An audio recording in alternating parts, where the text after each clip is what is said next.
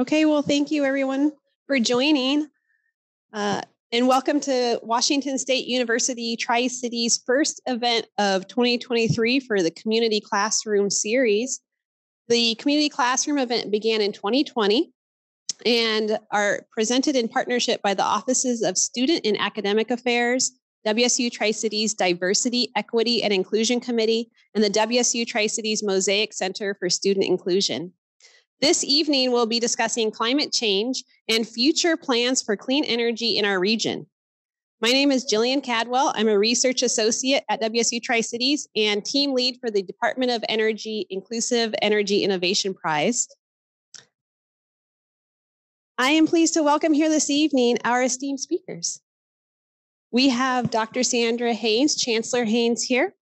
She is the 7th Chancellor of Washington State University Tri-Cities and brings more than 20 years of successful high-level administrative experience stemming from leadership at both a doctoral granting university with very high research activities, we also call an R1 institution, and a regional comprehensive institution offering bachelor's and master's degrees. Dr. Haynes holds a faculty appointment as professor in the Department of Psychology. As a first-generation student, she recognizes the transformative power of higher education and its ability to be a true equalizer for individuals, regardless of life circumstances. Dr. Haynes maintains a clear focus on excellence in academics, exceptional student support, and service to the community and industry, which in turn enhances diversity, equity, and inclusion. She uses innovative, data-driven strategies to best fulfill the campus's land-grant mission to serve regional industry needs through excellent education, research, and service. Thank you for being here, Chancellor Haynes. We also have Jason Herbert here. He is the Senior Director of External Strategy at Energy Northwest. He advises Energy Northwest and project partners on external affairs strategies and consults with entities across the country on energy, climate, and environmental policy. All of them. Jason is co-founder of Clean Future Northwest, co-chair of the Mid-Columbia Energy Initiative Nuclear Energy Subcommittee. That'd be a tough acronym. And Nuclear Matters Steering Committee. Prior to joining Energy Northwest, Jason spent a decade working in the U.S. House of Representatives, consulting on energy and environmental policy and advising political campaigns. In Congress, he advised members on numerous policy issues and held several senior staff positions. Thank you for being here, Jason. Thanks for having me. At this time, I'll hand it over to Sadae Lopez, Program Assistant for the Inclusive Energy Innovation Prize and a student here at WSU Tri-Cities. But first, I'm going to introduce her. Here we go. Sadae is a junior majoring in business administration and pre-pharmacy. So one wasn't enough. We're going double. She is our network assistant lead for WSU Tri-Cities Clean Energy Ambassadors Network, which we have the acronym of KEEN. She oversees 13 teams researching a spectrum of clean energy and climate-related topics, addressing Justice 40 goals and directly engaging with underserved communities. I see some of our KEEN student ambassadors are joining us this evening, and thank you for being here and on Zoom. And I'll hand it over to you, Sadae. Thank you so much. Thank you. Alrighty, so we're gathered here together this evening to learn about the plans for WSU Tri-Cities Institute for Northwest Energy Futures, INEF, and the future of nuclear and renewable energy generation in our region and in our state, specifically small modular reactor development. I'd like to start with you, Chancellor Haynes. How do you envision the Institute for Northwest Energy Futures will impact our community? Thank you so much. I appreciate it. I'm going to run over here and get to my slides. We actually prepared slides for this. It's not a full-on panel discussion. So anyway, I've been asked to talk about the Institute for Northwest Energy Futures, and I'm really grateful to Jillian and to you for inviting me here to be able to talk more about what we're actually going to be doing and what we're doing now and what we're actually going to be doing with the Institute for Northwest Energy Futures. So thank you. I'm going to start, though, not talking about the Institute for Northwest Energy Futures per se, but start with sort of an overview of the nation's and the state's energy status and goals, because that is the actual reason why we started the Institute for Northwest Energy Futures. And then I think it will give me a direct pipeline into talking about the Institute itself. So you all know this is not something that's new to anybody, is that the U.S. is undergoing a major energy transformation. We have some strict climate goals, strict decarbonization goals to meet, and really it's a matter of saving the planet, making sure that we decarbonize our air and our water and all of our environment. Let's just say environment, since we do environmental research here, so that we have more generations to come. So what we're trying to do, the goals are really to lower the greenhouse gas emissions, to mitigate climate change. And then the other thing that has come out in this most recent round of energy policy is to make sure that we're addressing equity issues in energy policy and production. And as we talk about that, I'll talk about it more later, but as we talk about that, that's not something that we've really had a lot of focus on as a society before. And it's prominent in both President Biden's goals and also in Governor Inslee's goals, that's a hard one. Inslee's goals to make sure that we're addressing equity issues when we talk about the energy transition and our environment. And it's very important. And I'm actually delighted that we're finally looking at those things. Right now, with these goals, we've had a heavy focus on transportation and in building, but clearly we're going to be looking at other things as we move forward. For us, I think one of the major things that we'll need to focus on is on agriculture and how do we transform agriculture to make it a clean energy using sector. All right, next. So if you look at what we're doing or what we've done and why perhaps, well, let me get into that. So if you're looking at what we've done, I'm going to go kind of backwards on this slide, or I'm going to go from the right to the left. Some people, I guess that's not backwards. I should be sensitive to that. But if I start on the right here, we have had clean energy for quite some time, especially in the state of Washington around hydropower. That's what we would call a legacy contributor to clean energy. It's not without controversy, but it definitely is a major provider of clean energy for the state and actually for the nation too. Then when the state of Washington, when the nation and the world started going into we need more clean energy, we really focused on wind and solar. We had nuclear. It had a few little issues with it, and people got a little nervous about nuclear for a while. And we focused a lot on wind and solar. And those are pretty commercialized now. You can go out and you probably can't get a windmill in your backyard. Not that you would want one, but you can certainly put solar panels on your house. Energy Northwest has a big solar farm, or will have a big solar farm.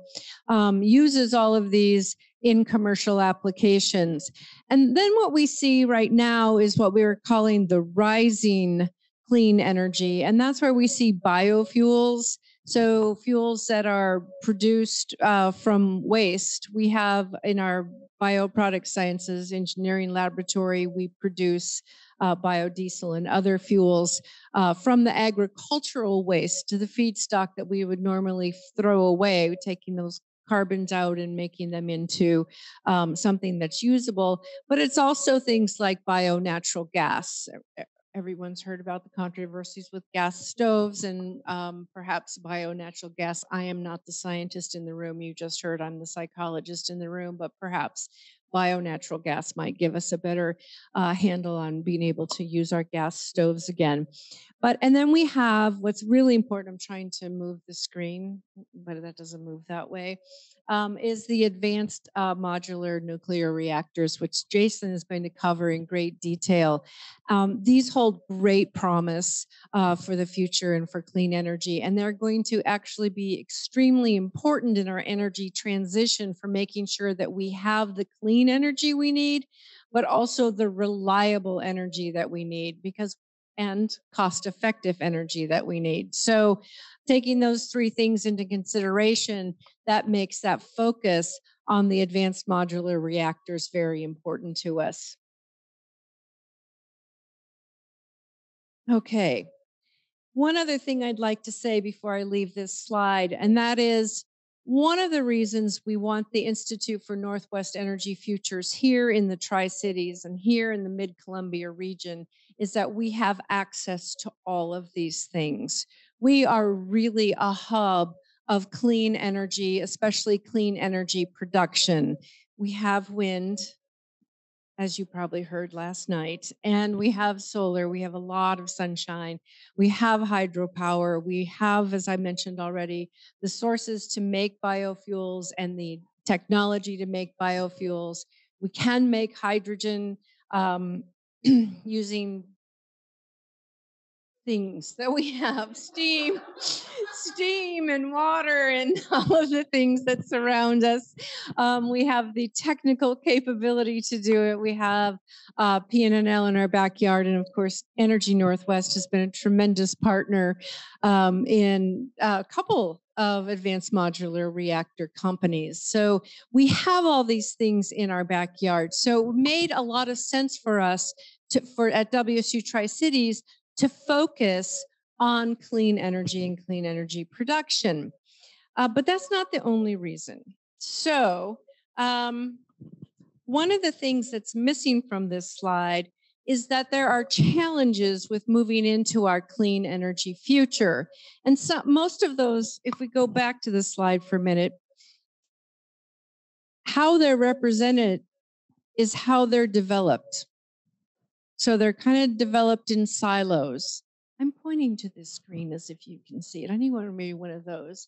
So we have researchers and we have producers that do biofuels, that do wind, that do hydropower, that do the advanced nuclear reactors. But what's missing from that is how do those things work together? How do they complement each other? And even how might they compete with each other? And what are the long-term implications of using all of these types of energy production? What happens, for example, when wind took off? Is that a weird thing to say? Oh, am I supposed to be done? So when wind took off, we put up windmills all over and it was a great source of energy. But now what do we do with the windmills once they fall apart? So some of the things we need to do is look at, again, how do these work together to give us that reliable, affordable grid that we need? But also, what is the lifespan of these technologies? And and if we're looking at lifespan in the technology, also, what is going to be in our transition versus what is going to be long-term? So we're going to maybe use some technologies that will get us transitioned into a clean energy future, but they may not be the end-all be-all. So how do we identify what the lifespan of these technologies are and be able to predict that into the future? How do we predict the economic implications of using these technologies? How do we predict what the social consequences might be of using all these technologies? And that's where we really get into the equity piece. So Institute for Northwest Energy Futures is designed to take a systems approach to evaluating how these systems might work together, how they might compete, and what the long-term effects of using them are. So that's what it really is. We will take and we'll use all of our scientific resources that we have close to us from PNNL, from across the WSU system, and we'll integrate all that scientific, technological knowledge using a systems approach to be able to inform policymakers, industry, energy producers on what they should be doing in the future or what the consequences of their action or inaction is. So it's really a way to bridge the gap here, as it says, bridge the gap between science and policy. And we'll have our best and brightest minds able to do that. On the bottom here, it also says that we'll consider the social impacts of policy choices. So I don't want to skip over that. There are a lot of social impacts that we haven't thought about before that we need to think about now as we're moving forward. Some of those are that in the Mid-Columbia region right now, 80% of our energy in the state is produced right here, and 80% of the usage is across the Cascades. So we get to see all the windmills. We get the pollution from the windmills, and I know that's a controversy, but we get the flashing lights and we get the noise. We get to see the solar fields. We have all these things in our backyard, but we don't see necessarily the benefit of it, that it all gets shipped across. So what tends to happen is that we place the energy production, and this is historical. You can see it with coal, you can see it with gas, you can see it all along, but we place the energy production in the areas where the people have the least voice in where the energy gets placed or where that production gets placed. And this can have consequences to people's health and well-being, and we need to take that into consideration. So the people who are using it are not necessarily getting the ill effects, they're getting all of the benefits, but not the ill effects. One of the ways that we're looking at it, at the social impacts at WSU Tri-Cities, is making sure that the people who are here, the people who come to WSU Tri-Cities, and we have a very diverse population. We're half women, we're half first-generation college students, and half people of color. How do we make sure that those people end up getting the good jobs, the good paying jobs in the end? Because sometimes that doesn't happen either because of the way we tend to educate our citizens. So that's something that we're looking at, especially through the DOE Innovation Prize, making sure that we have distinct pipelines for the people who might be impacted. All right, so I mentioned the Mid-Columbia region. We have a lot of great stuff here. We have the energy infrastructure. We have WSU PNNL Bioproducts Institute, and we have the Tri-Cities Bioproduct Sciences Engineering Laboratory. I already mentioned those. We have the research in place. We can do this. One thing before I stop, because I would be remiss if I did not mention that the Institute for Northwest Energy Futures was started with a generous gift from Bob Ferguson, who was an energy mogul in his own right, had lots of stories to tell me at one point about Energy Northwest and starting up Energy Northwest, as well as the B reactor, a really great advocate for energy and clean energy in the Tri-Cities. Unfortunately passed away this last year, but we were really grateful for his gift to get us started. I think I'll skip this because it's really part of the questioning, and I'll just turn it over to Jason. Thank you, Chancellor Haynes, and thank you for having me here. I'll wait till my slides get put up.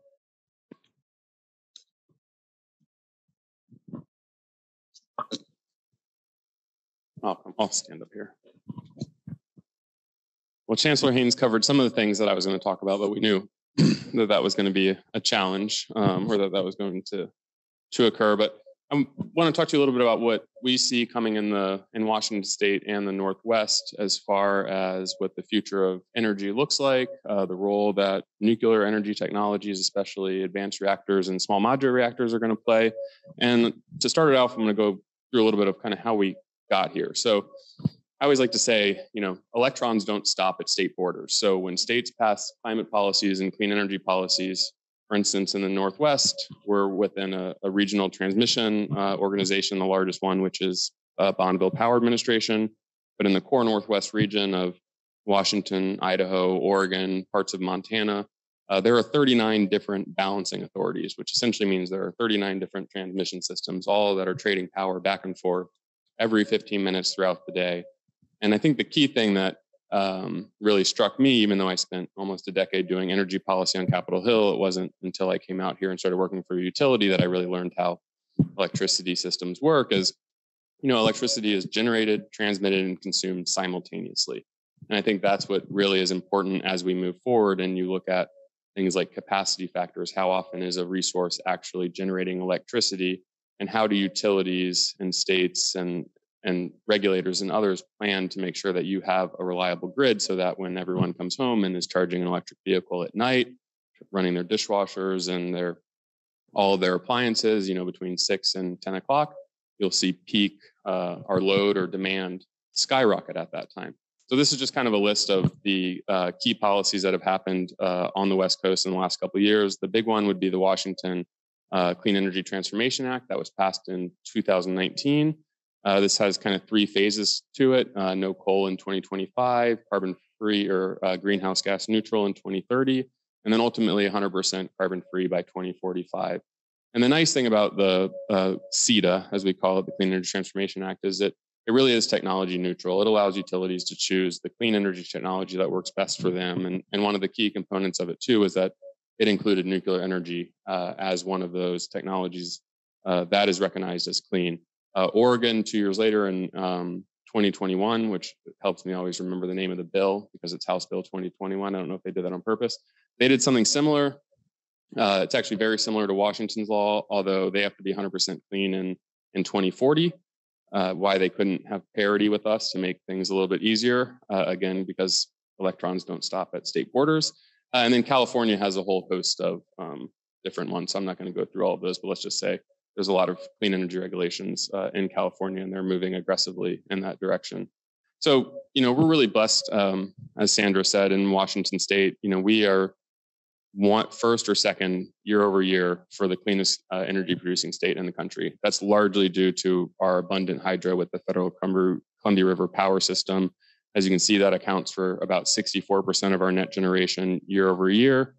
We also get about 9% from our one nuclear plant, which is Columbia Generating Station, 1,207 megawatt nuclear power plant that Energy Northwest owns and operates, which is 10 miles north of where we are now. And then we see that wind comes in at about 7%. Solar, I've been asked, why isn't solar in here? Solar is actually 0.04%, so that doesn't come in for a lot. But the real challenge as we move forward and we try to decarbonize the electric system is kind of twofold. One is we have to replace this 7% from coal and this 13% from natural gas. And the key to those is those are resources that can be turned on when you need them. We call them baseload resources or firm resources. But if you see a big spike in power demand, those are the resources that you can turn to. So as we phase those out, replacing them with resources that are reliant on the weather like wind and solar without a long-term storage solution becomes a major challenge. And the other challenge that we see going forward is other parts of the economy are also being decarbonized. So when you start talking about adding millions of electric vehicles to the roads, those all have to be charged. That also puts strain on the transmission system, but it also means that we have to have new sources of clean generation able to power those. And if we talked about natural gas being phased out for home heating and for stoves and grills, if that happens, that also increases the load on the system. So all of these things, none of these decarbonization policies happen in a silo. And we had a speaker recently talk at an Energy Northwest event in the fall, which my CEO used at an event last week, but he said, energy is life. And it really is true. Electricity is. And if you look historically in the 20th and 21st centuries, the greatest indicator of economic prosperity is access to reliable and affordable electricity. And that's where we are a world leader, and we want to maintain that leadership role as we move forward and decarbonize going forward. So after the Clean Energy Transformation Act was passed, we commissioned a study to say, okay, how do we get to 100% clean electricity by 2045? So to take a 83-page study and put it down to one slide because that's the time I had. They really looked at 4 scenarios, and this is all new generation that would be added essentially post-2020 between now and 2045. So assuming that we keep everything that was on that previous slide, all of our wind, the little solar that we have, all of the nuclear and all of the hydropower, if you just did it with renewables, wind and solar and storage alone, as well as some other renewables like combined heat power and geothermal and biogas and others, but those really didn't come in as the major ones, you would have to build about 115 gigawatts of new generation in the next 25 years. That's doubling what we just have now. And that doesn't even address replacing anything that we're losing. So our nuclear power plant, our license is up in 2043. So we said, okay, if we extend that license another 20 years and operate it through 2063, that reduces essentially the overbuild that we would have to do in wind and solar by about 10 gigawatts just from that 1.2 gigawatt plant. The third column really isn't important. That used some NREL numbers. The fourth one is really the key one, and it said, okay, if you start factoring in small modular reactors with essentially a little bit of small modular reactors, you keep Columbia Generating Station around, add 5 gigawatts of small modular reactors, you reduce the amount of wind you have to overbuild by almost 50 megawatts, the amount of solar by almost 40 megawatts, and the amount of storage by almost 10. Now, if you're a big fan of wind and solar, under these scenarios, you still build about 30 gigawatts over the next 25 years of wind, solar, and storage.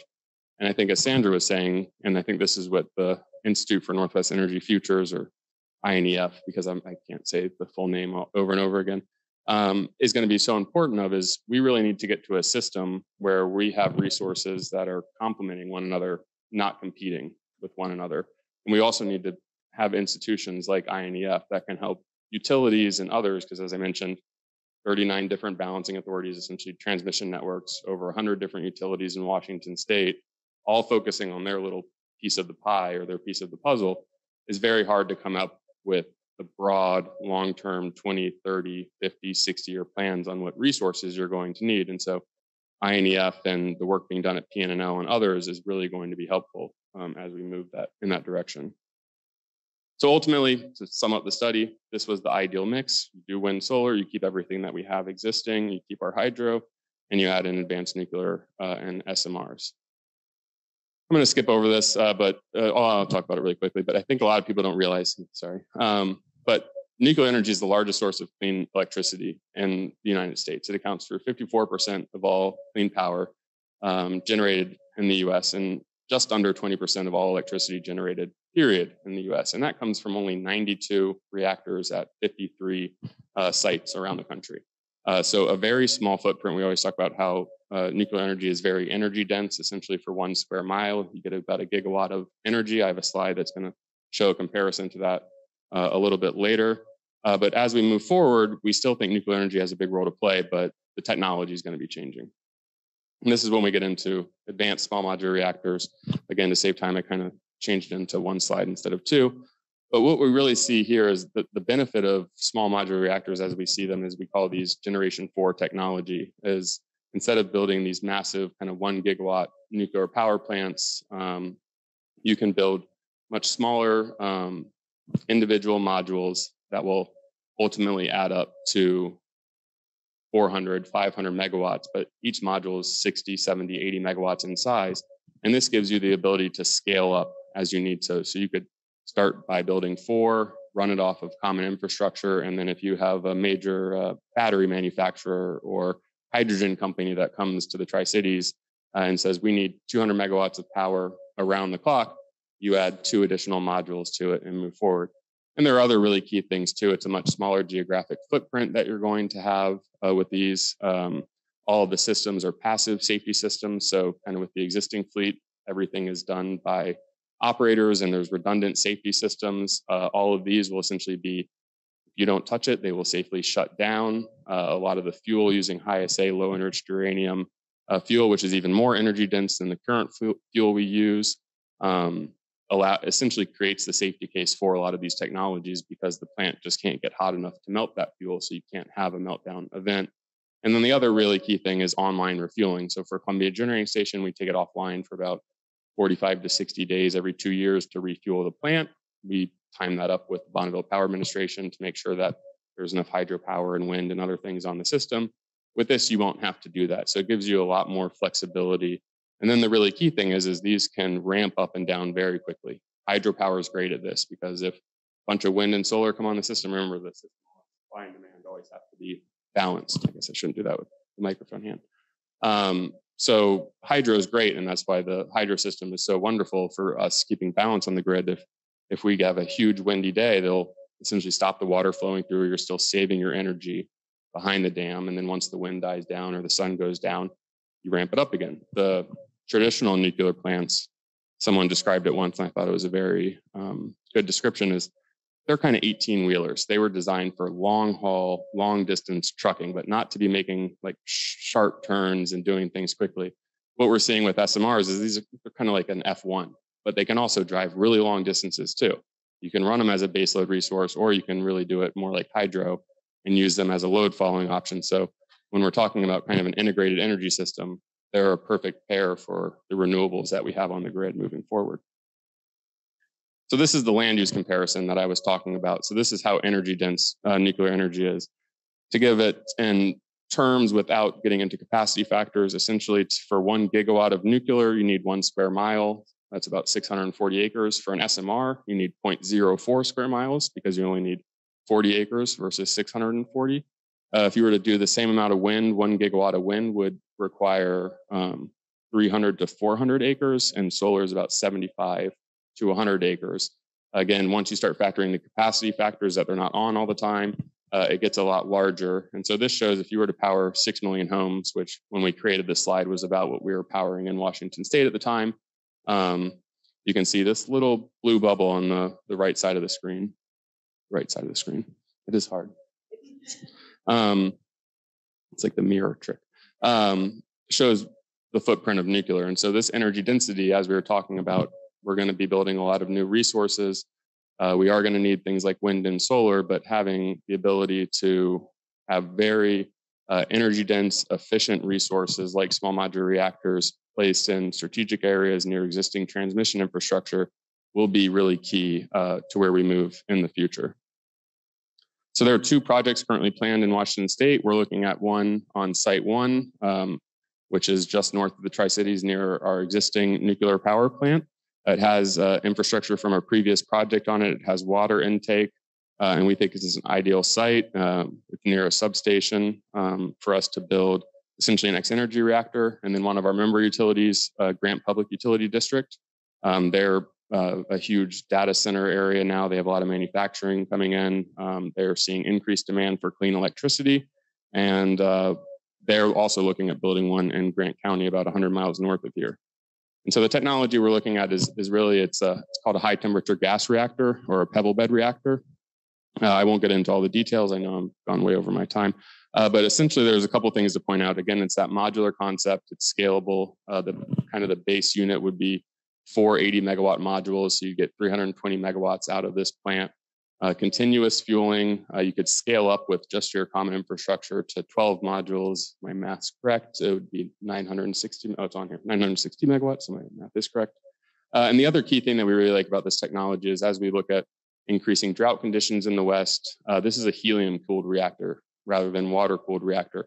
So it uses about, I forget what the number is, but let's just say a very small percentage of the water that you would traditionally use in a nuclear power plant using helium as the coolant, and the fact that you don't have to have as much water for backup safety systems as well. So we think this is a really ideal fit for us. And the other key point here is the high temperature steam that this can produce to help us decarbonize industrial applications, as this can produce steam at 565 degrees centigrade, which I'm told is what you need for a lot of the industrial applications like the vitrification plant and other things. And that's it. So thank you very much. Thank you, Jason. The concept of climate justice involves the ways in which climate change can have differing social, economic, public health, and other impacts on underprivileged populations and communities. Goals of climate justice include a just division, fair sharing, and equitable distribution of impact, and the need to ensure that our responses don't repeat and reinforce existing systemic injustice. The following are questions for the both of you. Can each of you please provide us with your perspective on climate justice at a local level?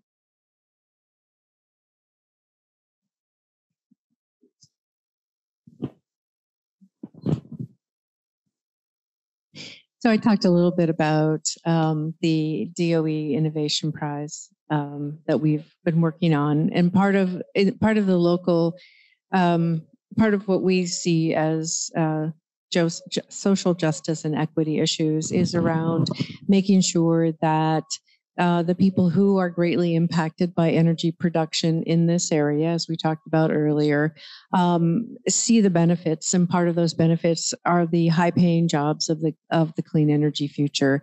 So that's a huge piece of it for us. But it's also making sure that when we're educating our students, that we educate them to have a voice for themselves.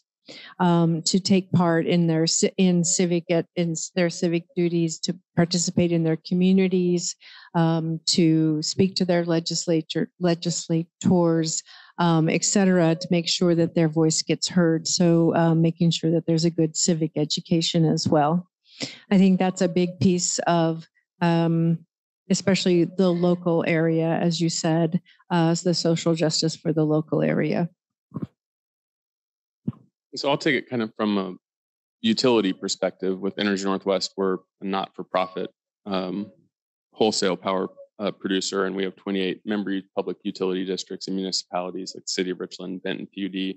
I think what we see going forward is, with climate justice at the local level, is that everyone has kind of equal access to clean air, clean water, and clean energy. But really, the key is that it's affordable.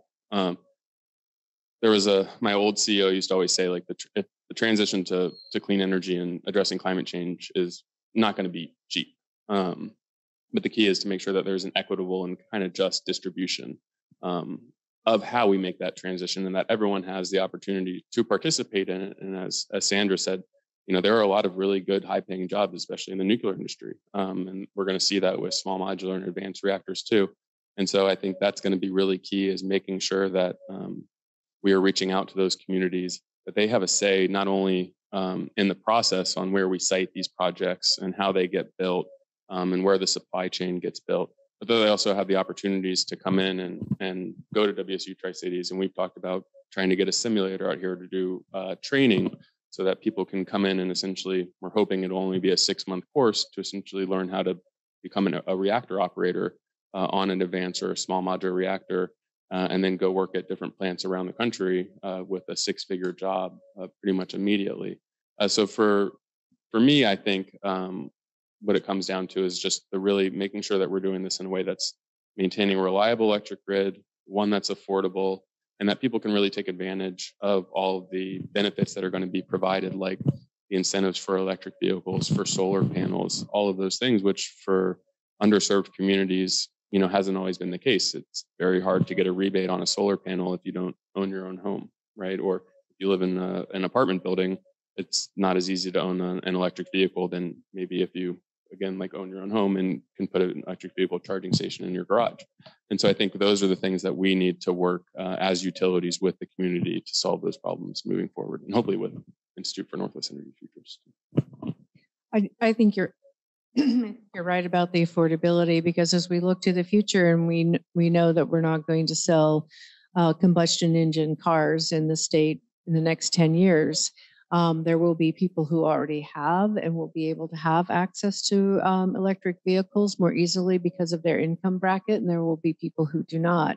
The Biden administration's very generous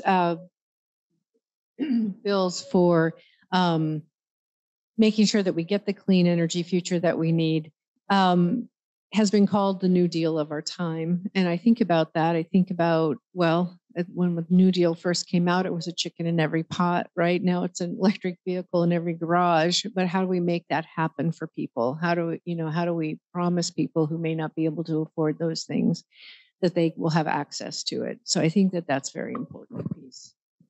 And if I can add on to that too, I think, and that's also how do we make sure that we have the infrastructure to support all those electric vehicles, and that electric vehicle charging, as I said, all those that are added is going to increase demand, but it also puts challenges on transformers on how the electricity actually gets delivered into your home. I won't get into all the technical specifics of it, but if you were to put electric vehicle charging stations, and especially fast charging stations in every garage and every house, you'd start blowing transformers. So we have to start upgrading. We have to take a system-wide approach to this. And I think that's, the Justice 40 initiative that's come out of the Biden administration, and the bipartisan infrastructure law, the Inflation Reduction Act too, to some extent.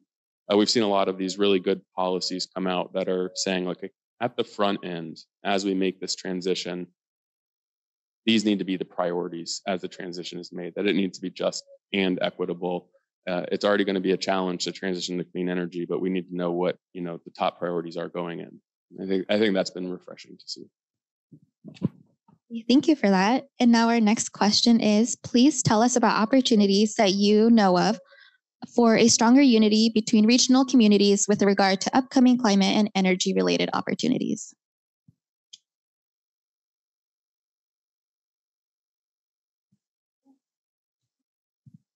So the question was on the opportunities.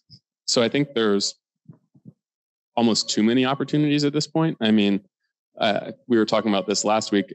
The bipartisan infrastructure law provides essentially $62 billion to go towards this clean energy transition, 40%, which are supposed to go to essentially DCA's, disadvantaged communities. And if you look at the number of grants and funding opportunity announcements and other things that are coming out of not just the Department of Energy, but federal agencies across the government, from the U.S. Department of Agriculture to Bureau of Reclamation and on down the line, it can be overwhelming. And knowing what you qualify and what you don't qualify for, and it's not necessarily an easy process to apply for those things. That one, it's very time consuming, it can be costly, and then there's no guarantee that you're actually going to receive the grant or the award for those projects. And so, I think Energy Northwest, we've started setting up a team to work on grant proposals. I know this is something that WSU has been talking about. I know PNNL is looking at it. So I think as a community, we really need to work together and not try to go for everything, but go for the key opportunities that really fit well with the history that we have for innovation in the Tri-Cities, and what we can build on that we already have here as far as like our existing capabilities and our existing expertise, and really focus in on those, but work together as a community, because that's really a key component of a lot of these applications, is showing community support. How is this going to benefit the community? How is it going to serve the disadvantaged communities? And really start doing outreach and making sure that they know what grants are available. And I think it's going to become a little bit clearer in the next year. It's been, all of these bills have been passed so fast in the last year and a half. It's been remarkable.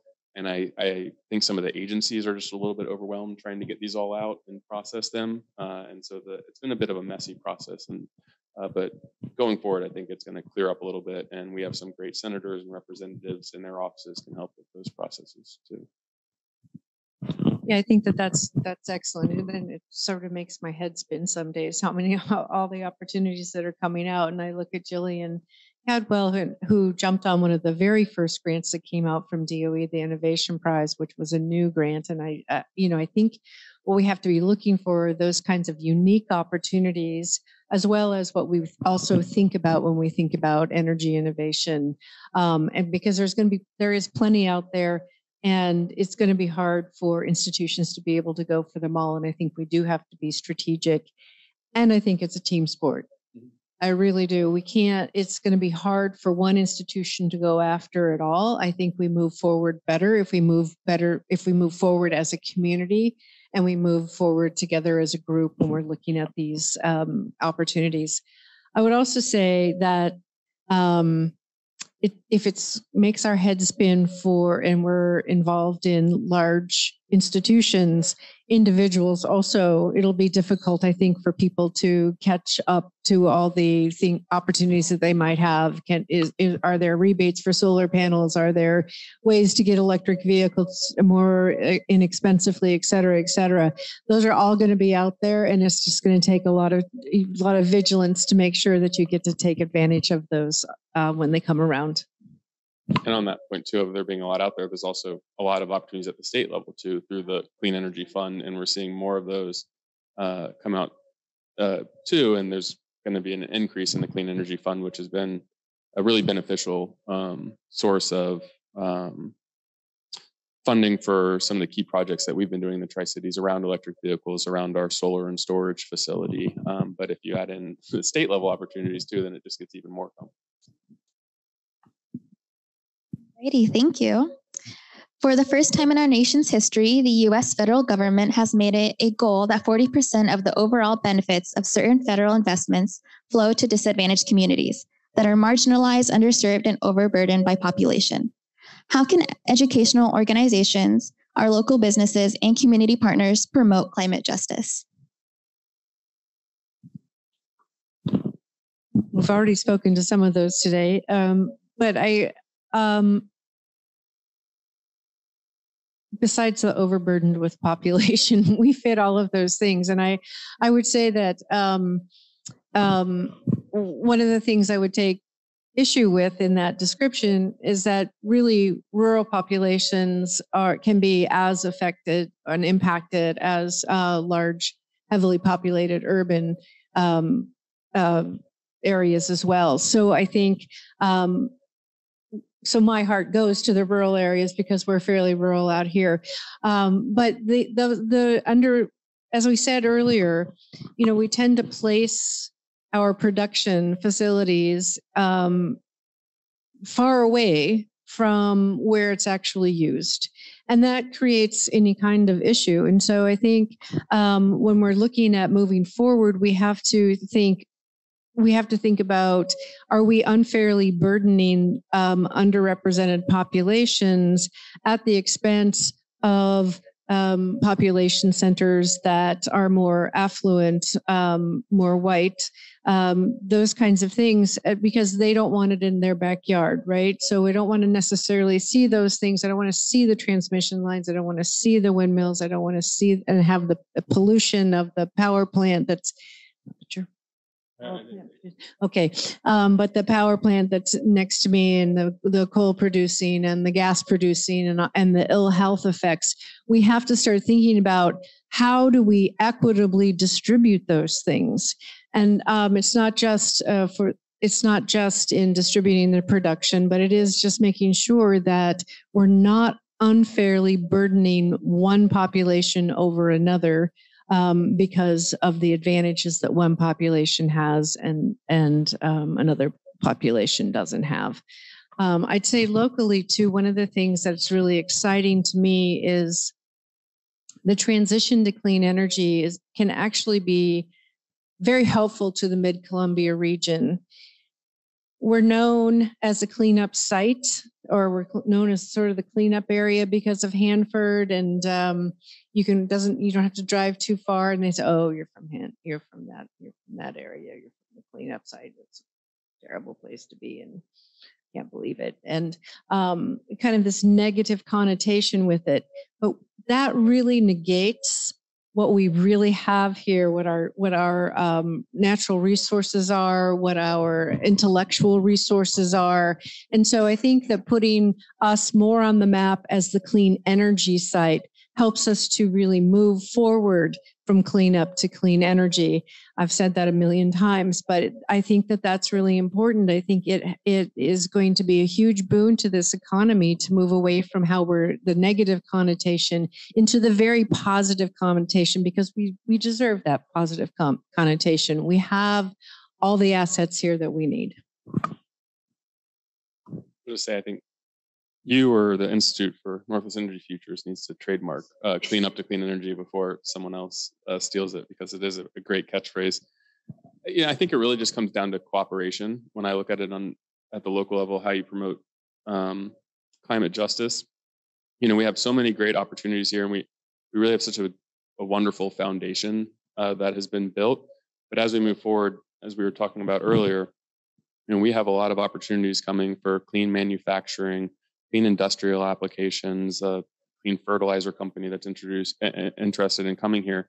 And the challenge becomes we don't have any surplus electricity to provide them. So we all need to be working together essentially to identify where those areas of economic growth are and job creation, really be communicating across all of the communities and the different populations on what those opportunities are, what training is going to be required, but taking that approach to planning for both how are we going to provide the electricity that's needed, and not only that, but the clean electricity that's needed, because it gets into that larger ecosystem of we're not just doing a clean electricity transition, it's a a clean energy, a clean environment transition where we're decarbonizing pretty much every sector of the economy in the next 30 years. And that's going to be a major challenge. And I think without communication and strong collaboration between all of the entities, and we have a great history of doing that in the Tri-Cities, and we're very fortunate, but we're going to have to take it up to another level, I think, to really be successful. All right, thank you. Thank you so much for the presentations and for the questions. Right now, we have about a few minutes and hoping to take any questions that may be in the audience or online. So if you can just raise your hand if you have a question, then I'll come to you.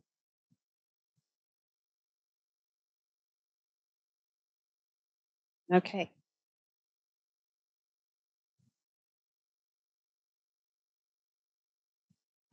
Not actually a question, but there's been a calculation that shows this will cost, like the meat CETA will cost the state of Washington about $200 billion.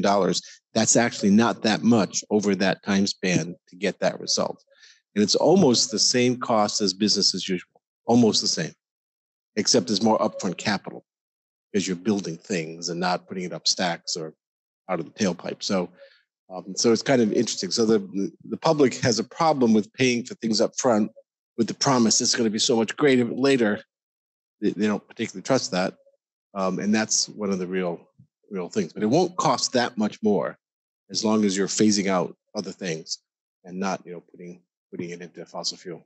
Well, Dr. Jim Conca here. So thank you, Jim. I know you've been busy in Olympia this week because I've been getting emails from all of your great work over there. People telling me about it. And he's been also busy helping our Keen ambassadors in the classroom. He's doing everything. I think that's a perfect point too on the challenge that we're seeing with building new nuclear, right? I mean, when you have a $2.53 billion price tag for a plant that's going to run for 30 or 60 to 80 years, and at a very cost competitive price, even in today's market prices, but the price of electricity is going to go up as you remove natural gas and coal from the system. It's going to be great. We're already seeing greater market volatility in market prices. I mean, at times where it's very cold and very hot, 100-fold increases in prices like overnight. It's unbelievable. But it's hard to get people to really make that $2.5 billion investment when you're saying, but then for the next 80 years, you're going to have a reliable, clean source of power. And that really is, I think you hit it. That's the challenge that we're going to see, not just with nuclear, but with other sources of energy too. And those investments, as we were talking about on bringing new clean manufacturing and other things here, is we really have to have that infrastructure set up for them to come here if they're going to invest hundreds of $millions in a new clean fertilizer facility, for instance. I also think that,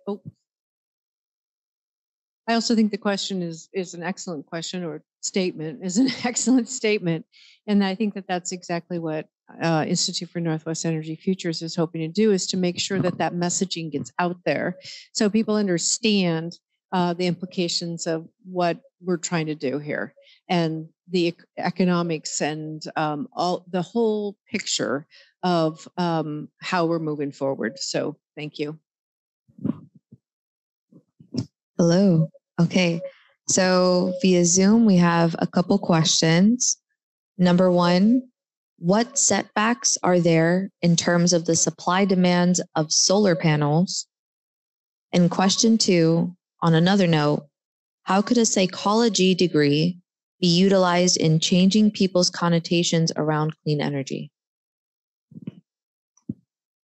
So on the solar panel, I mean, the supply chain is creating challenges all around. Yes, there are significant challenges in solar panels. We're planning to build a 150 megawatt solar facility just north of here on former Hanford land. Ideally, I think we wanted to start that about a year ago. Our hope is to get it going this summer. It'll be the largest utility scale solar project in the state of Washington when it's built. I'm sure someone will surpass us, soon after that. But at that time, we'll hold the title for a little while. But that's been a challenge. But if you're trying to, a lot of what we're talking about is building out the transmission system to support all these new resources that we're going to have.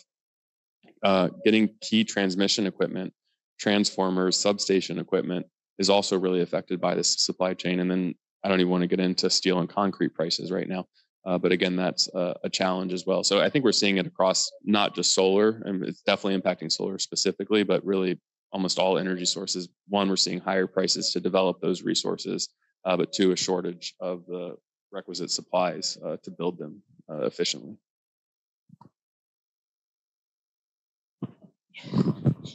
So I think clearly from a psychological point of view, it is around messaging. It is making sure that the messages are accurate and making sure that they're going to the right people and that people can actually hear what's being said. Sometimes we don't hear what's being said, even though we're perfectly able to hear, but the way the message is stated, it doesn't land. Also, it's being able to make sure that people understand what clean energy will mean specifically to them. We tend to be self-interested. So what does it mean to them? And also, how can they contribute? And so there's a really interesting company actually out of Sweden called Climate View, and they do research on behavioral change and how to actually do behavioral change at scale. So how do you get a whole city to stop doing their laundry at 6 p.m.? Or reduce to understand that that's not the best time to do high energy tasks because it just strains the infrastructure, and things like that. And I think that's definitely a psychological question when you're looking at how do you get people to change the behavior and realize how their behavior impacts not only themselves but the community around them. Do we have time for another question? Yeah. I find it very useful to talk about death. Thank you.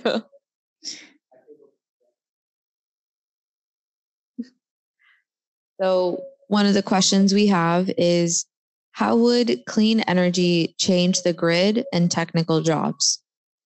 And they expand by saying, what I mean is people who are trained today by technical schools to work on the grid, is the grid carbon-based or just an electric feed to any resource? I'll just start real quick because it goes back to the clean up to clean energy thing. One of our true assets in this area is that we have a nuclear trained workforce. So clearly those skills are transferable. They'll be transferable into the nuclear economy that we're building here, but they'll also be transferable into the other types of clean energy that we have coming in or that we're developing in the area. That skilled workforce is invaluable. And again, those transferable skills are fantastic, and we have them here. Yeah, and I would say as far as the grid infrastructure is concerned, it doesn't really matter what the resource is. It might matter on, whether you have a 500 kilovolt line from a resource or a 200 kV line. But really, I think where we see the transition coming is, how do we move those people that are working in fossil fuel industries around generating electricity from coal, natural gas, even, diesel in more remote areas and oil, and make sure that they have an opportunity to either have additional education and training and transition over to kind of the clean energy workforce and work at a nuclear power plant or work for a public utility district, but making sure that those opportunities are available. And that's been one of the things that's been pretty key in some of the legislation that we've seen at the federal level, like the bipartisan infrastructure law and the CHIPS Act. Now, just to quickly sum it up, what the grid of the future looks like could require some additional skill sets that, not really anyone has right now. I mean, if we're looking at microgrids and other things, that could require a whole other training. And I'm hoping the Institute for Northwest Energy Futures is going to take a look at that too. So it'd be helpful. Yes, we'll be right on that. But actually, I think that's true. And I think one of the things about higher education higher education, or the way we think about higher education, is going to need to change a little bit too, because as these things get developed, we're teaching and training young people in one area, and that workforce, and even the workforce that we have right now, is going to need upskilling and reskilling to meet the need and the demand. And so it's going to affect all of our industries, including how we educate. So higher education is not exempt. from the change. Boy, this has been so educational. I really appreciate both of you doing this tonight. I know how busy you both are, and it's been great to get your perspectives on this. So on behalf of our community classroom cohort, we just really appreciate your time and your interest. And the video for this session will be posted on our community classroom webpage on WSU Tri-Cities home site. And just have a great evening, everyone. Thank you so much. Bye-bye.